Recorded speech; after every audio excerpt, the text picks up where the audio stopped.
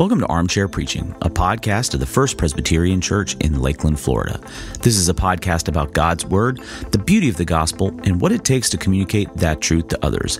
I'm your host, Pastor Zac McGowan, and on today's episode, Pastor John and I sit down to talk about the final message in our series entitled An Integrated Life. We hope you enjoy the conversation. Welcome back, everybody, to Armchair Preaching. Back in the armchair with me is Pastor John. Hello, everybody.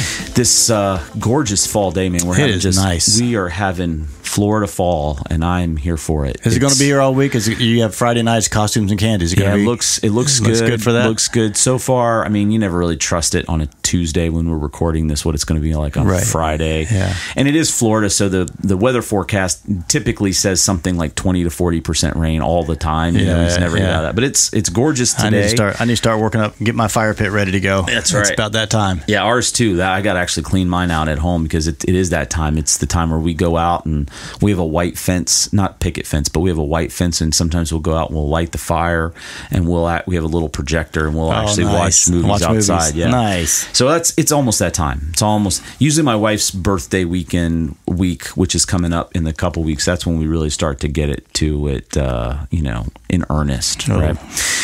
We are in the final week in this series called Integrated Life. For folks that have been with us for the last 9 weeks, we've been going through this series where we talked about how our faith in Jesus really binds all these areas of our lives, which can sometimes, as you open with your illustration the very first couple weeks, this idea of where we put these things in boxes, and that's not really how it ought to be. Maybe we look at those things in boxes, but that our faith in Jesus Christ is all enconcing. I like how you said it this week. It's the foundation upon which everything else is built. Yeah, that and a lot of different ways you could think about it. I think we've used. We've used them all. We've used it. When you have a 9-week series, you definitely are trying to describe. How can we say the same thing 9 different ways? Yeah, but I think you just never know what metaphor is going to hit with people, right? And different people. So that's the benefit of a 9-week series, is you get to unpack a lot of different metaphors. But I wanted to jump off with something just from a more general preaching, the art of preaching kind of discussion, which I don't think even after 139 or 140 episodes, I don't think we've talked about this. The idea of observable details and what we choose the decisions we have to make when we observe details. And I'll set this up, and then we'll talk about it. You and I tend to do. We're storytellers in our illustrations, right? And then when you're telling a story for an illustration, whether it's a personal story or you're recounting something historically, you have to make decisions about what details you're going to include and what you don't include. And sometimes it's for color, it's to draw people into the story, help them kind of imagine what you're describing, what I'm describing.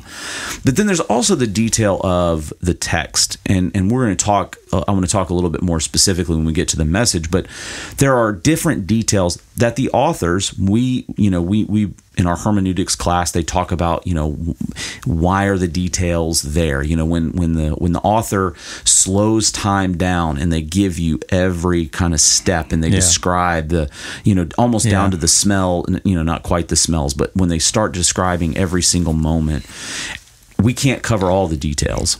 Right. So we choose which details to unpack. So the whole redactive criticism. The authors made a series of decisions, and they had more to choose from, but they redacted down to the pieces that we're looking at. Why is it this the emphasis? Why did Matthew emphasize so much about the fulfillment of the Jewish messianic expectations and so on? We do that. The authors are doing it, and we're doing it. Yeah. So one of the things that we have to do as preachers every single week is to think about details. What details do we include in our illustrations or in the exposition of Scripture, and what do we not?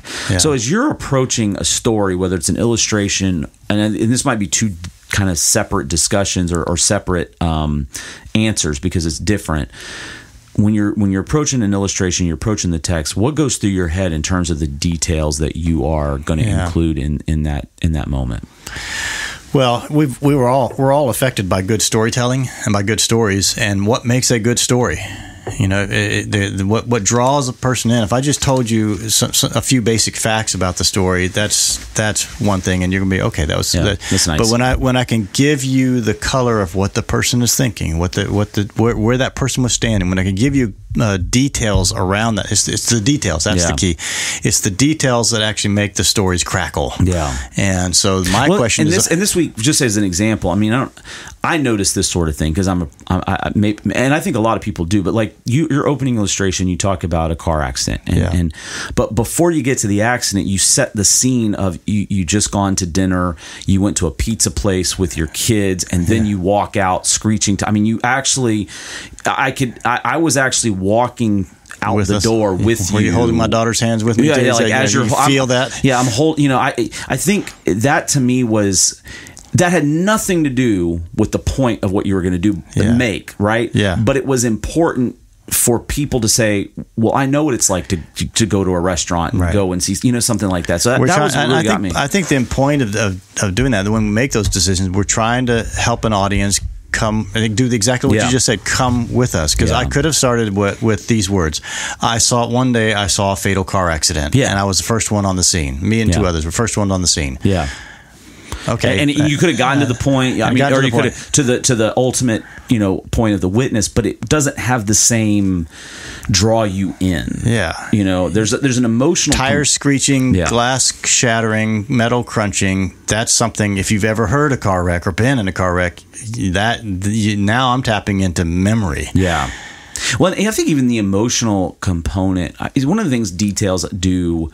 They bring along a person emotionally. That's true. So in the illustration that you gave at the beginning, like the about face turn of the emotion of that moment, right? So you're having a nice dinner, you're with your family, you're relaxed, right? You're in this kind of almost jovial. I could kind of feel that scene. Every bit of that is true. And then it's like a smack in the face. And I think that's part of, at least when I do illustrations, I feel the same thing. You kind of want to, you do this for a, I hate to use these kinds of terms. Well, no, I guess on a podcast. What's rhetorical effect, right? It's to make the point of how stark the contrast is between, and then you brought in at the end this idea that a fatal crash, but not just a fatal crash, because that would have been a significant. But the detail of that, it was a 19-year-old, and you're just having a meal with your family and your daughters, and how you were drawn into this tragedy because you felt this kinship. That's what I was hearing in the detail. Well, and the other detail that really, the one I knew I needed to bring in the story was the setting. Yeah. And then what happened? Yeah. But then the afterwards with the family in that parlor at the funeral home, where I'm with the family and there's a mother and the father, and I start telling the story, and the father just to see a grown man who just lost his 19-year-old daughter drop to his knees and wail. Yeah. That I said a little bit more about it in the live services, but you don't. That is something that you do not forget, and that is a detail in the story that you do not forget, and it had impact. Yeah. And yet that's the setup for what I was there for. Yeah. And then it's the setup in this case for what I wanted to say, to tell that whole story, to be able to lead into some other thing. So it just all, I felt like it was heavy. Yeah. But it needed to be said there because that was a family who needed to hear something, to have out of compassion. They needed to hear that for what they were going through. So so the details are, the details give it color, the details give it emotional connection and punch. Not the punch is the intention, but it has it. If it was a happy story, it would have emotional punch as well. And those are the decisions that we have to make, right? Yes. We have to make the decision of what do we feel like is necessary to get into this ultimate point, right? Well, you were talking about in your sermon about the opening their minds, and you led into this whole diagnosis thing, which led into you had the same decision to make when it came to the sickness that you and Hannah experienced. Which I tried to be very because we know people in the congregation who are dealing with much more serious issues, but just that there's that relatability of any mystery is disruptive and it's unnerving, and for those disciples, the point was to make is like when we have the doubts of our faith that prohibit us from being witnesses, it's the important part is opening our minds and being willing to confront those things, right? And the detail, walking people through this, like, we can't just stay. The point that I was, attempting to make was that we can't stay in our doubts when it comes to our physical health or our, any parts of our health. We want to get to the bottom of it. We want to get to the point. The same thing is true with our spiritual health, and the doubts that we have are the ailments that keep us from doing what God's called us to do, to be witnesses. And it's our what our faith ought to drive us to do is to go on that journey of exploration, and not that we're going to get to a place where we have all of the doubts taken care of. But this is a great conversation, because the what we're talking about right now is that you and I both made decisions that we were going to allocate real estate, time, to build out a story. And how did you go about? How did you?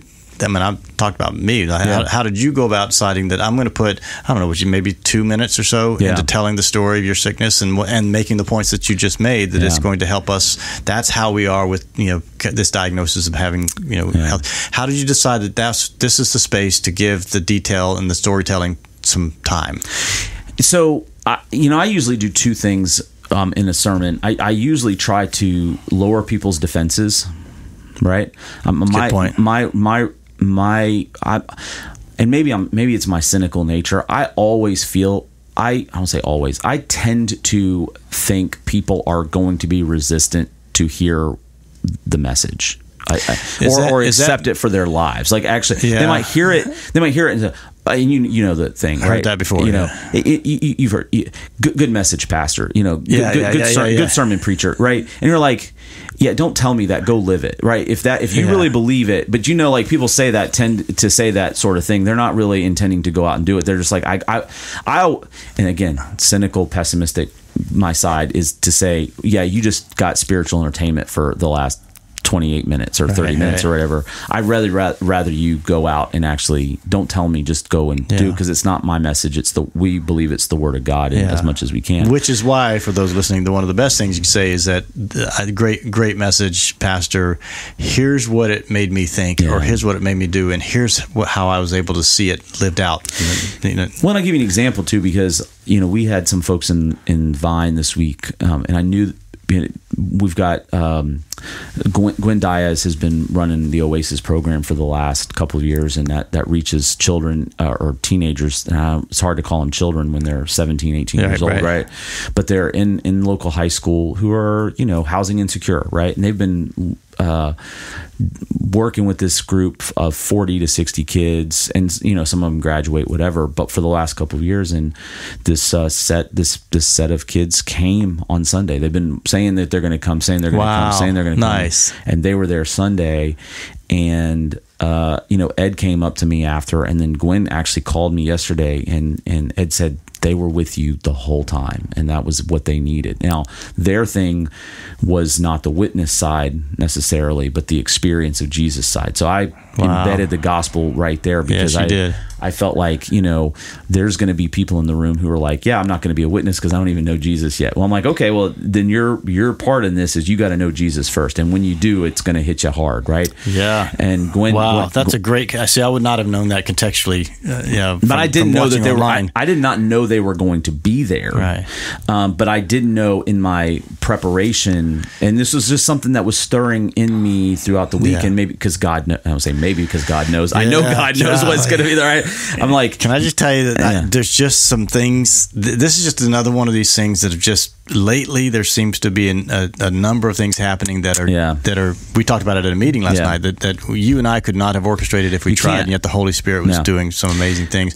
I love the idea of lowering their defenses to that we're here pushing something or selling something so that you lower the defenses of their willingness to hear something, so that when you do come in with this, have you experienced the Jesus Christ yet, the resurrection, that they're ready to hear that. And that's up front, it matters as well, because they're coming in that way. I mean, my professor Haddon Robinson used to say that with regard to introductions to sermons, his saying was, talking about the congregation, he said they're a little bit bored and they're suspicious that you're about to make matters worse. Yeah, and you know what? When I was listening to your message too, I was thinking, man, we could not have opened. I know. In a different, more of a different way. That was wildly different. But I think you had Barbie. I was talking about the Barbie movie, but and again, I want to tell people who haven't heard the message, I wasn't talking about the content of the Barbie movie. I was talking about the phenomenon of the cultural thing that is, whether you like it or you don't like it,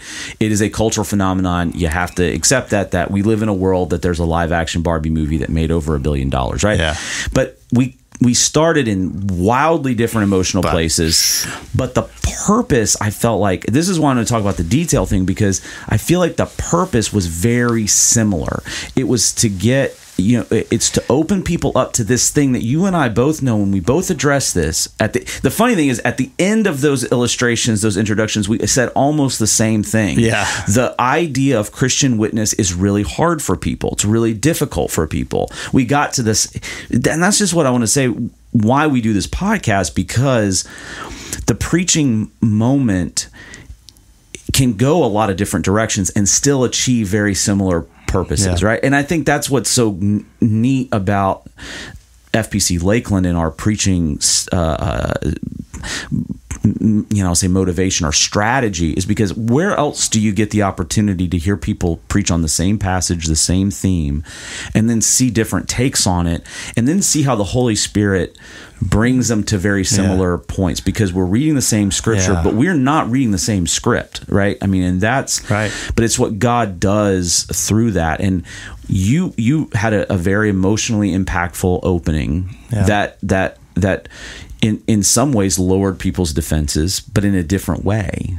Yeah. And I had a could you tell in the room as you were in the, and I couldn't tell online, of course, because I'm just staring at a camera. And you, exactly. But in the room, could you tell in the room that could you sense that defenses being lowered? Because everybody, you're talking about Barbie and the comparison with Barbie and Oppenheimer coming together. You hear the groans and you hear the people but they got where I was coming from. I think they were like, oh, wait a minute. So this is how stuff like that works. And this is like and one of the reasons I wanted to talk about the Barbie movie specifically was because people were talking about it that didn't like it.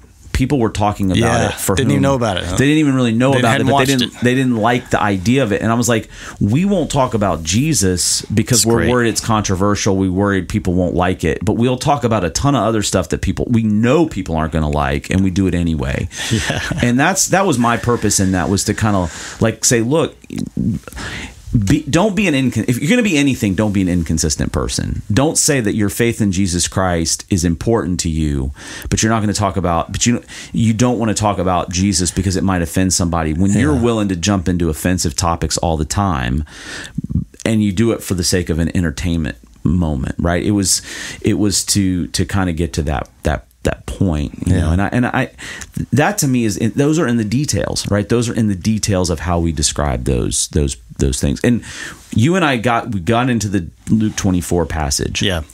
So for those that weren't there, encourage you always to go back to the website, watch both messages. Luke 24 is it's the pivotal chapter in Luke's gospel, in terms of the resurrection. Mm-hmm.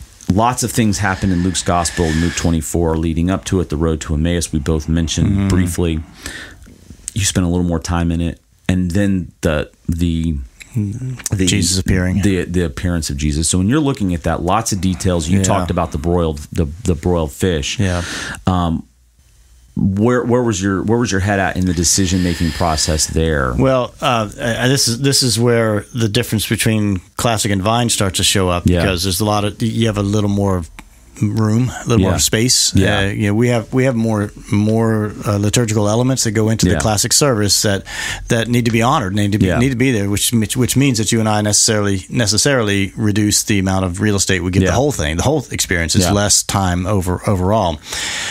So some of the detail you sort of knowingly leave out, which means you got what are the essential pieces? That's the starting point for me. So if I step back and say, what is the big picture of the story? Two guys walking away, meet Jesus, don't realize it's him, figure it out it's him, he disappears, and then they go back and tell everybody. Yeah. And then there's another moment, which is the text was all in the moment when they're telling everybody, he shows up. Yeah. And so but it's the showing up, and I loved how you had the disbelief turning into joy and amazement. You spent some time on that, and I know you did the more storytelling, more details about your. I was fascinated, by the way. I was with you as a young boy writing a paper on Eiffel. And so, but there's that moment in this passage where Jesus clearly was addressing their fear and their disbelief, and then you see the shift taking place. Yeah. And once the shift takes place, that's when the real meat. Teaching, the real meat comes out. So I just need to get to those movements, put enough color around those. But part of the broiled fish comment, part of that moment was they're still uncertain about, and not and this thing I think is interesting in Luke's specific, because now you and I know, and neither one of us mentioned this, but we know that by the time Luke is writing this, there are debates about the physical resurrection of Jesus. In fact, Docetism was on the rise already. Just a ghost? And there was a movement even amongst those who called themselves Christians who said, we believe in Jesus, we believe in the resurrection, but we don't believe in the bodily resurrection. And Paul addresses that to the Corinthian church as well, and John's gospel addresses that too. So Luke's got this kind of already, and so there, and John does as well too, because John is the only other gospel that mentions Jesus in a meal post resurrection. I think that's right. Is that right? I'm pretty sure I don't think Mark does. I don't think Matthew does, but John does. John on the beach. He's on the beach. Yeah, he's on the beach and he's cooking breakfast with them, and the assumption is he's eating along with them. Yeah. I just, neither one of us decided to go down the road of Docetism the Gnostic kind of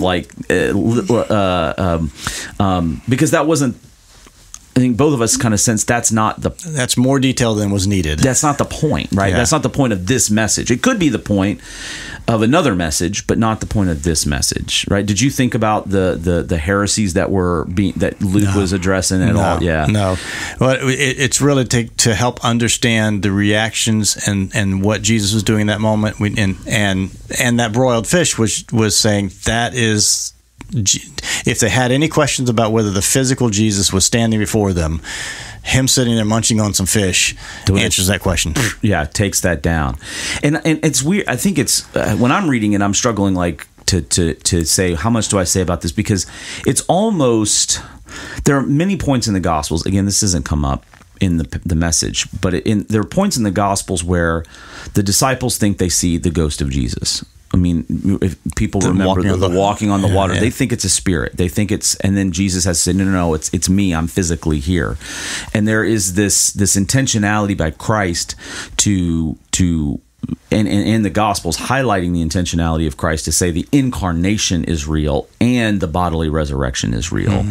And how for us, it would be a huge miracle for Jesus to come back in a spirit form or a ghostly form and be non-bodily. We would still be blown away, but for them it was okay. I mean, we're scared, we're freaked out, but it's much bigger for them to say, no, now he's actually physically nail-marked hands, nail-marked feet in our presence right now. That's what John does with Thomas and see my hands, see my feet. It's all that. Mary in the garden. Mary in the garden. Don't touch me because I haven't gone back to the Father yet. Yeah.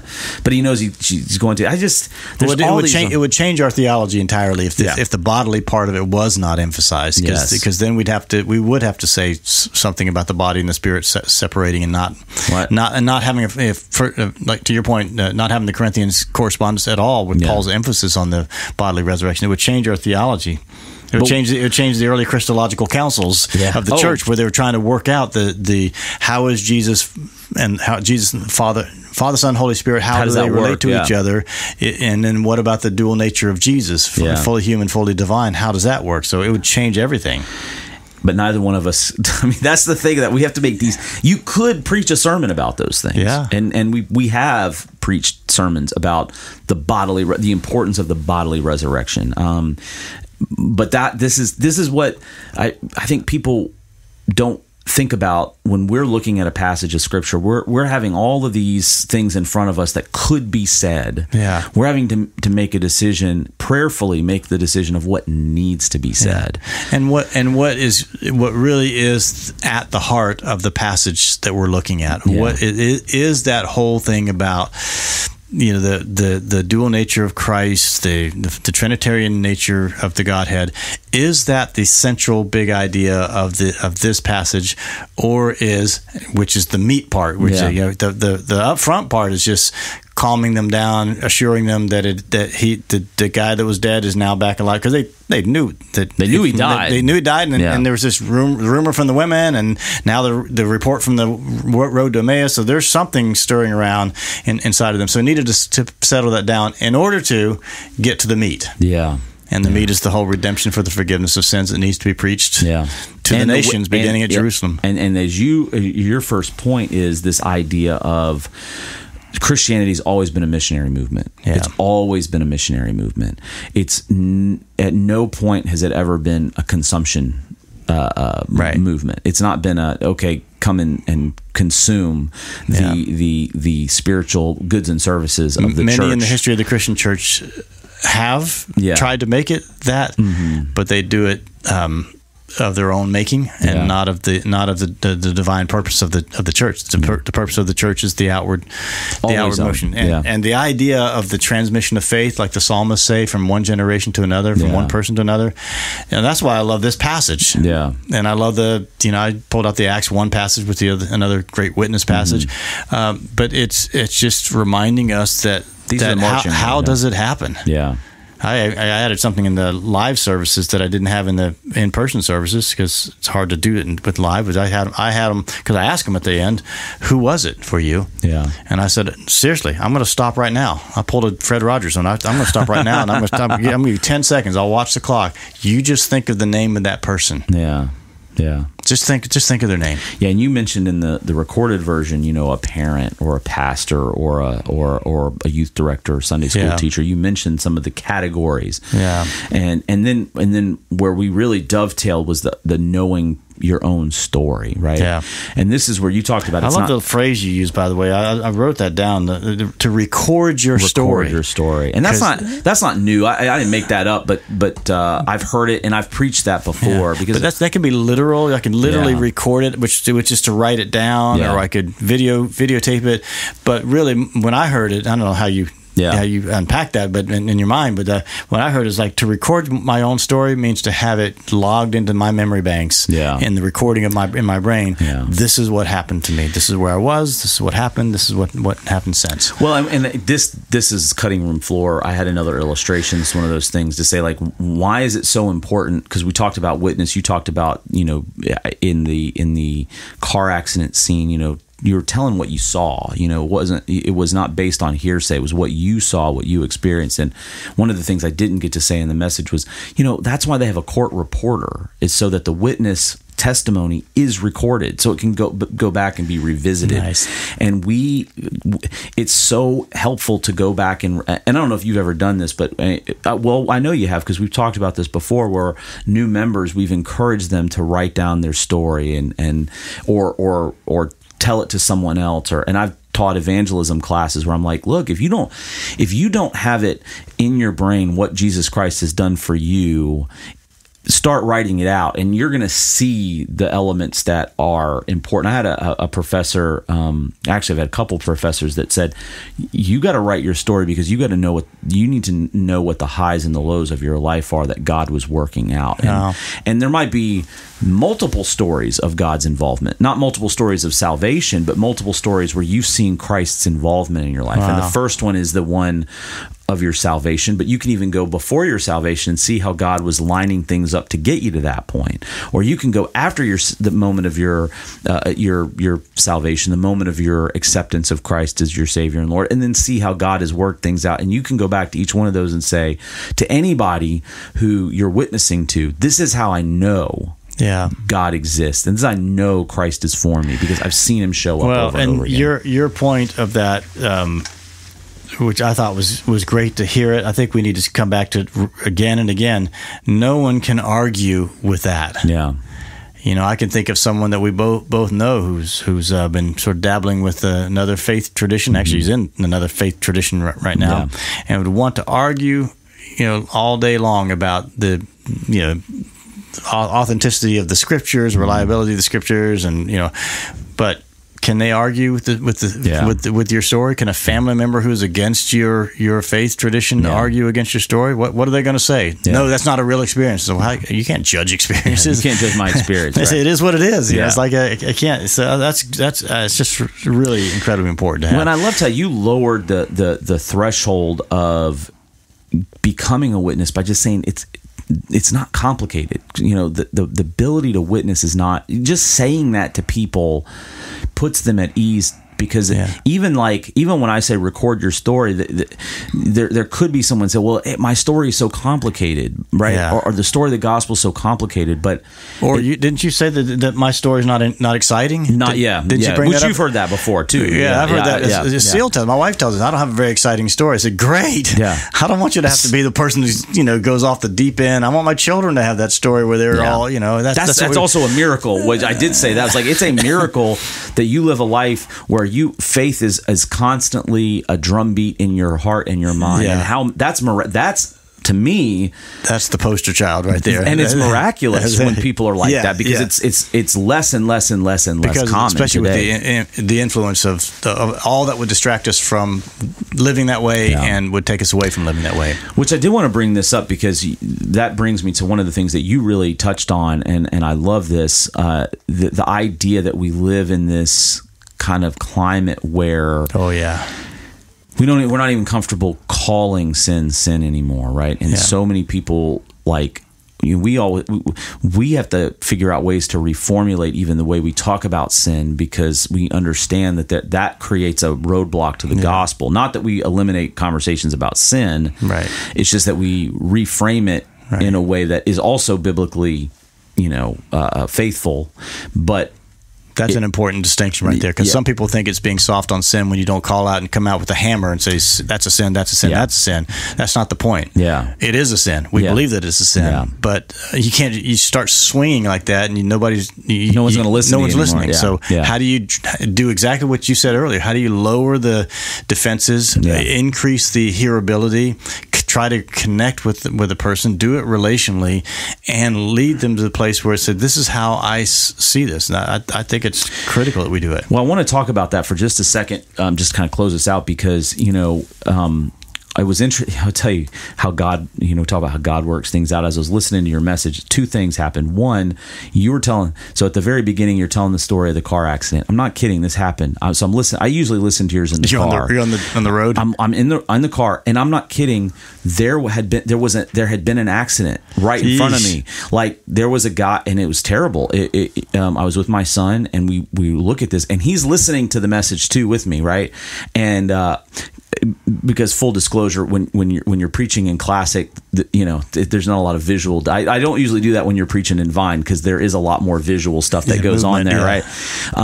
But there was a guy who got hit. He was on a motorcycle. He got hit, and he was laying on the ground. Now he was moving and all that, but I'm literally, as you're telling that story, I'm watching this. I'm like, I actually paused it, because Caleb and I said a prayer for the guy that's backing up traffic. But then right after this, so the very next thing, you go through it, and then you get to this point where you quote Carl Trueman's book, the Rise and Triumph of the Self, Modern Self. Modern Self, which I've read that book actually for my doctoral paper because he talked. I thought about you the entire time I was reading that book. So that's intense. It was a great book. Yeah, he deals with a lot of identity formation. He doesn't use those terms exactly, but he deals with a lot of the shifting in identity formation in our culture. Well, it's so helpful to see the 500,000 year running start into where we are today. Yeah. That was very helpful. Yeah, and then he talks about the decline of the conversation around sin, especially in the West.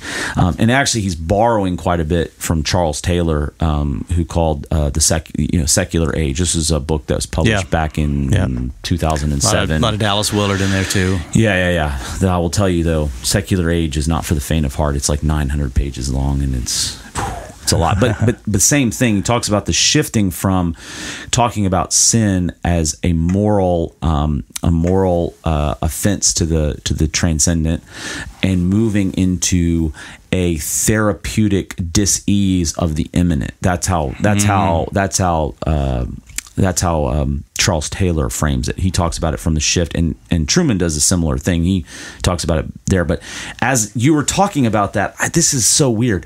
I was still in the car, and I pull up behind this van, and this was so disturbing to me to see this. The guy had, because you talked about the story of being at the gas station hearing the 17 F-bombs, whatever. Yeah. The guy had, and it looked like a van that was built for a family. This is what really got me. Like one of those big families that got like 12 people in it. Oh, yeah. They had a skeleton fist with flipping the bird, right? And on this like bumper sticker, and then right next to it, I could not believe the two were together. The juxtaposition, the temerity of this bumper sticker, which said, "I already know I'm going to hell. I might as well go big or go home." Golly, I already know. I was like, wow.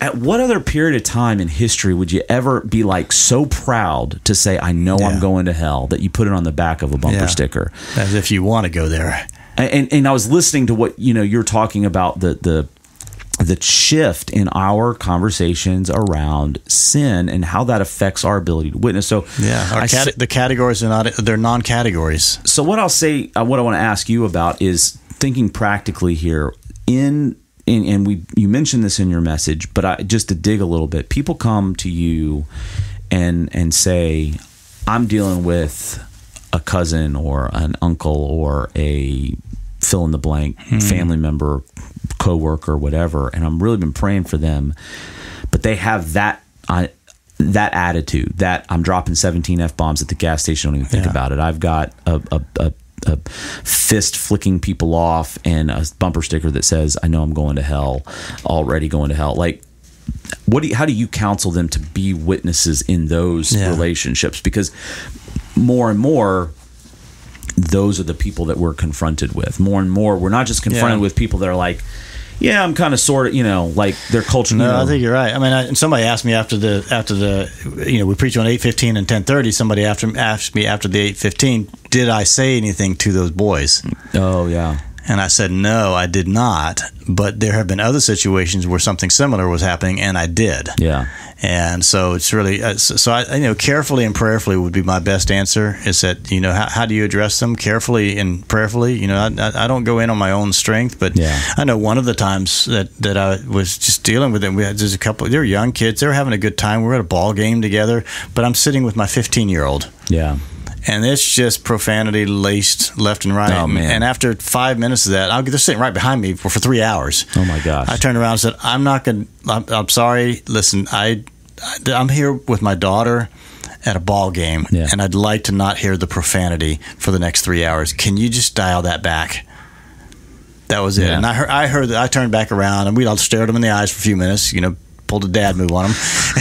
And then I sat back down again, and I heard the little bit of kind of the chatter, and I kid you not, Zach, within 30 minutes or so, we are turning around and high-fiving and having a blast. And they scaled it down there. So sometimes it's confrontational. Yeah. That's what I'm saying. Sometimes it's confrontational. Sometimes it's just, I used to have a friend who would, somebody would say something like that bumper sticker, and he's from Arkansas. He kind of like, shucks, that's the dumbest thing I've ever heard. That's what I wanted to say too, and I wanted to roll the window and down. And he would just laugh about it. I just want to roll the window down and like, the back of your van is just the dumbest thing I've ever seen. I mean, I just couldn't. Good luck with that. With a little sarcasm. Good luck with that. That's right.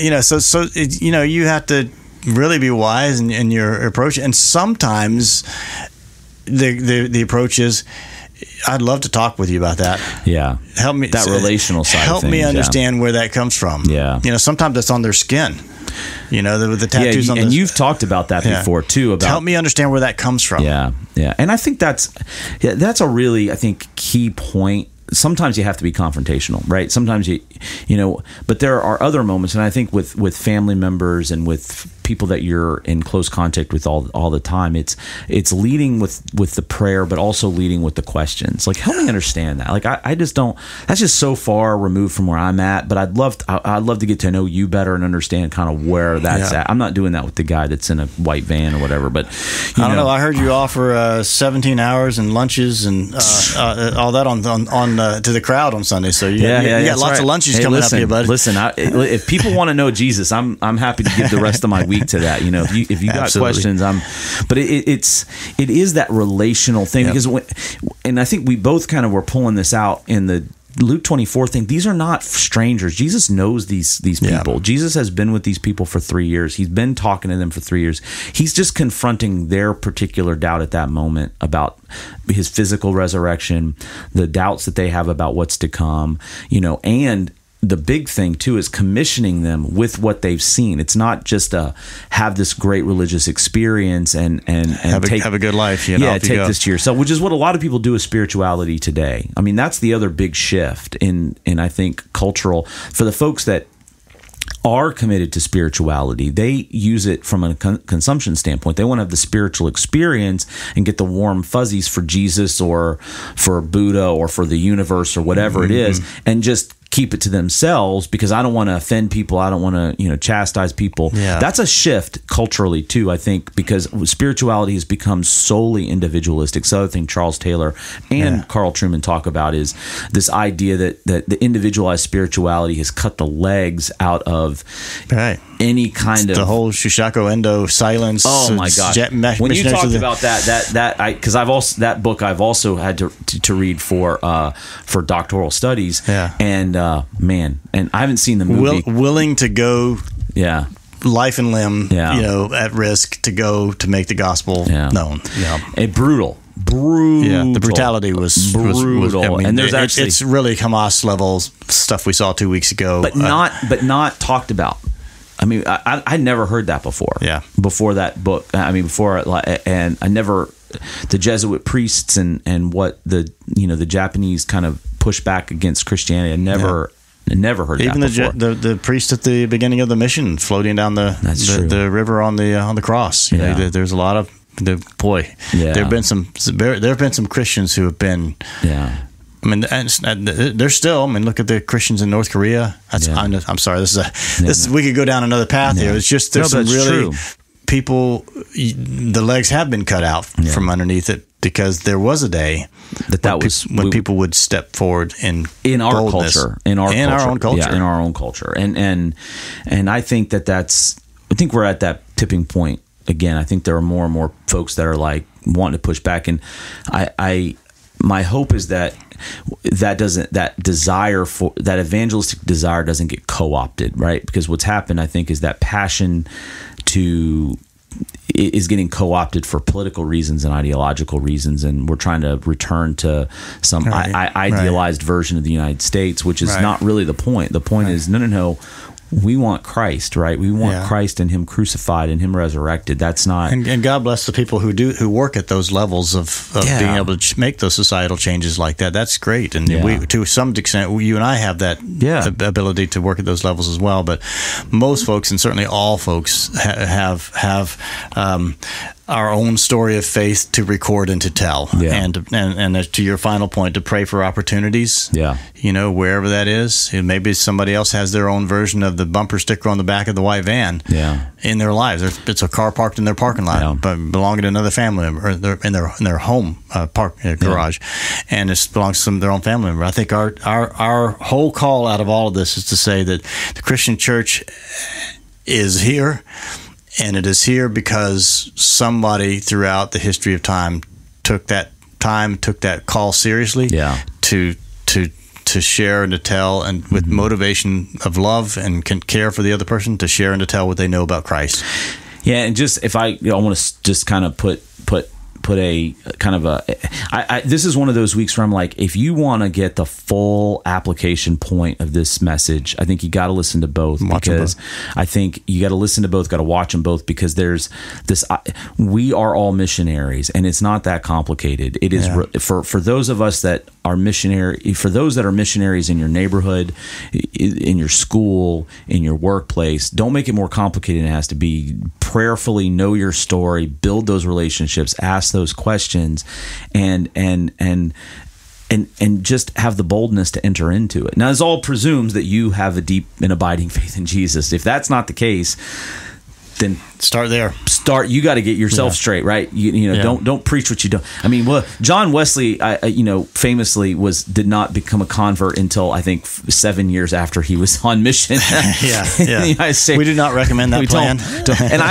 And full disclosure, I was preaching for over a year and a half before my actual. Also, do not recommend that plan. God can use it. God will. If God can talk out of a donkey, He can definitely use that. But you said that. You softened that a little bit from how it's normally said. Yeah, that's right. I guess I try not to be one of those 17 times. And I'll start counting with you. But by the way, just as kind of a wrap up thought for me, I think one of the interesting things about both of our messages that really didn't come to me until what you were just saying was that sometimes the messages like this feel like pressure. Yeah. I did not feel pressure from your message. Or yours. I didn't think that either. And I didn't feel like I was pressuring anybody to do... It's invitation. I wasn't pressuring anybody to go do something that they would not know how to do. Yeah.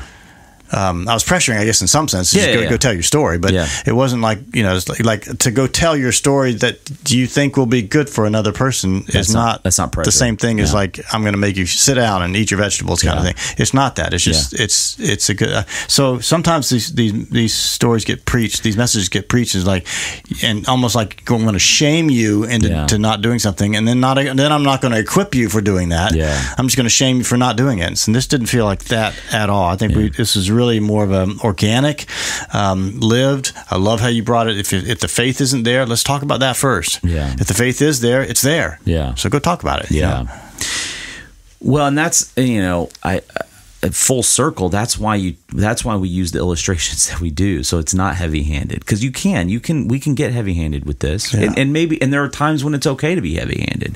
There's times when it's okay to be frustrated, but that's why we spend the time in the details of those illustrations. That's why we spend the time in the details of the story, so that we do, we make it less thumping you with guilt, shame, as our former associate used to say, it was not, trying to shame shower you into into righteousness here. But it, and I do think that there are times where that's appropriate, but this was not one of them for either one of us. I felt like it was an invitation to be like on some, this is like a cool thing that we get the opportunity to do, like God, that God would use us and our story, which is uniquely fashioned for us, so that a certain audience that's not going to listen to Pastor John's story, not going to listen to Pastor Zach's story, never going to come to church necessarily, because we are proclamational evangelists. I mean, that's what we do more often than we do anything else. We are a relational evangelist. We have those opportunities, but more often than anything else, we are proclamational evangelists, and we rely on the invitation of other people to come in and hear the gospel, or go out in the community and preach the gospel.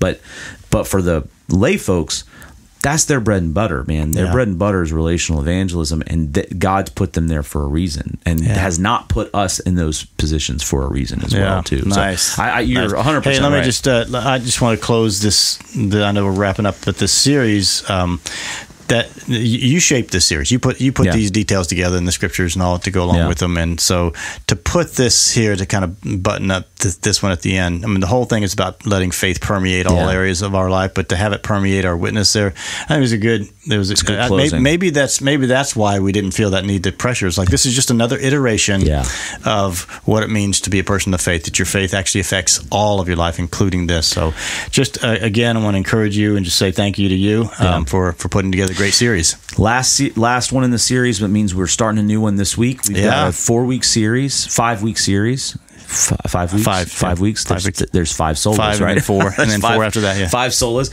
So we're doing a series called Reformed. Yeah. And you want to set this up at all, so people kind of know what they're come to into? Church and be there. That's my setup. So there's going to be a little Latin. Yeah, there'll be a little Latin. We try to throw a little Latin out at least once a year. Got to make sure people know we're still Presbyterian. Right?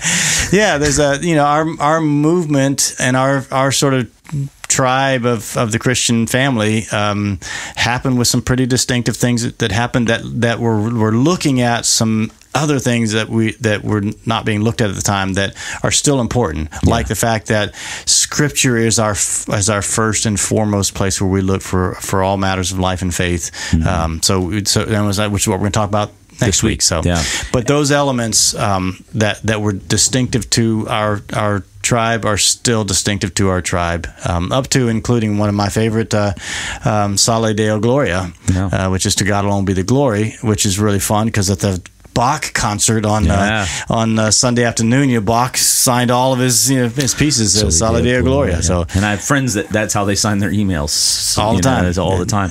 But that we're kicking off that series. It's Reformation Sunday. October 29th. Actually, it's always the last Sunday in October. So Reformation Day is always October 31st. It's not just Halloween. It's the day that tradition tells us that Martin Luther nailed the 95 Theses on the door of Wittenberg Church. And so that's why you'll see some real denominational wonks won't say Happy Halloween to you. They'll say Happy Reformation Day. The Christians have redeemed a lot of pagan holidays and used them for good Christian purposes. So this is another way. It's our way of doing that for this one. Way of doing that. And it's also it's going to be, because of Reformation Sunday, Kirkin of the Tartans. Yes. So classic service will be bagpipes and banners with tartans on them, people parading down. And you're going to be in a kilt? I'll be kilted up.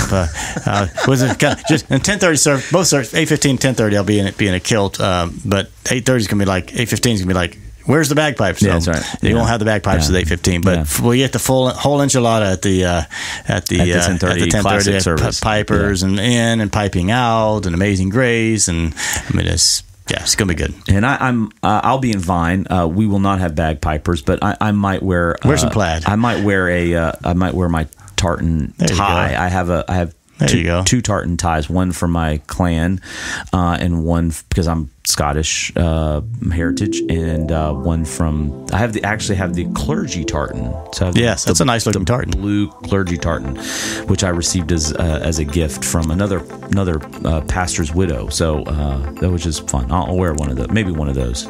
So it'll be a little special because I don't usually wear a tie. Period. And not usually wear a tie in Vine. So anyway, if you missed this past week's message or any message in this series, Integrated Life, make sure you check our website, fpclakeland.org. Go to the worship page and the Sermon Archive tab. You can watch complete services of both classic and our Vine Modern Worship service. And be sure you check Armchair Preaching out on your favorite podcasting platform, Apple Podcasts, Google, Spotify, Stitcher, SoundCloud. And be sure to subscribe. Leave us a review. It helps other people discover this podcast and the messages that God has given us to preach on a regular basis. And share it with your friends. We think it's a helpful part. Like we've said many times, unique to our church is the preaching strategy of our church is unique. Team preaching, and I will tell you this, there are doctoral studies happening right now out of Fuller Seminary and other seminaries about the value of team preaching. And good. Because more and more churches are in team preaching environments, different styles of team preaching, but they're seeing the value of that, and we could say we could say we did it first, or we're one of the first. I mean, team preaching a lot of times is different people make up the preaching team, and they're on each week. Yeah, ours is different people make up the team, and we have 2 people on every week. So that's which is unique. That's what makes us unique. But anyway, so we expect a call from Fuller Seminary to. I did get an email from them about. that. I did fill out a survey. This is about it, and I never heard the results, but it'd be great. Pastor John, thank you once again for hanging out, and we'll be back again next week. See everybody next time.